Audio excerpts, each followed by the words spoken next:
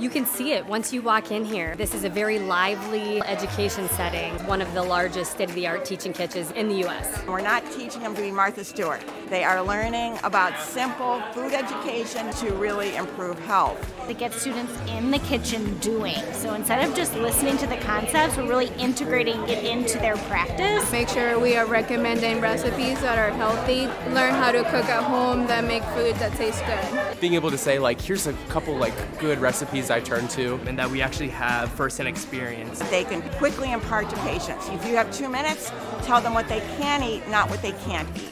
We also want to engage the community in this kitchen. We're able to live stream so that we can reach individuals around the globe eventually. We do want to make Case Western Reserve a testimony to help people be healthier by learning the importance of food in a fun, positive way. It's really good. If I can do it, you can definitely do it because I'm not the best cook.